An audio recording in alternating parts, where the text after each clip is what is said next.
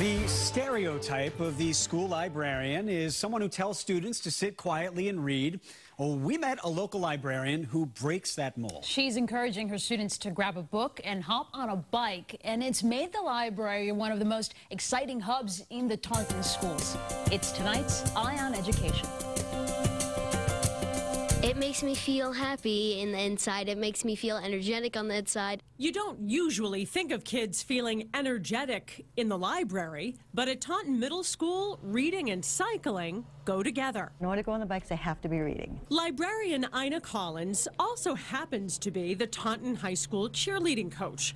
She noticed her friend, the athletic director, had some unused bikes. So I approached him, and he's so wonderful. He said, of course. We're very, very fortunate that we work with a lot of great people like Ina. We all have that interest in what's best for the kids. They were off to the races. The first two we put over here, and then we thought we were going to put some over by the windows, but then we thought, oh, they might be a little distracted, so we moved them in, and we just kind of put them in this area where they would kind of all be together. And now they're awfully pretty. Yeah, they look great. Yeah, they're really, really nice, and the kids, they love them, and it's the first thing they want to do when they come to the library is grab a book and hop on and read. We brought two in, and the kids loved them. Right away, they all wanted to be on them, take turns. And now you're famous around the country. I've gotten calls from Virginia, we've gotten calls from South Carolina, we've gotten calls from all different schools or emails that they want to start in their library. So what started with these 7 bikes in October was such a hit. The idea quickly picked up speed, and now there are 25 quiet library bikes at all 3 Taunton Middle Schools and the high school. One girl told me she didn't really like to read before, and now she has taken out so many graphic novels because she wants to get on the bike. Most of all,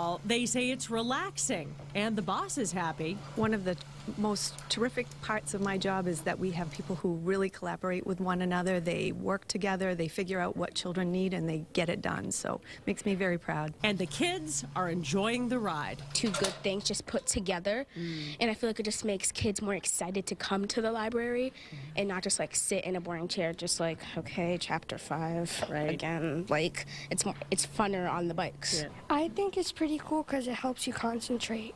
The bikes cost about $1,000 a piece, and they're provided from the athletic director's budget. He says the school system wants to promote reading, and they want fit students to participate in Taunton sports. So it's a victory for everyone. Paula, Ebben, WBZ News.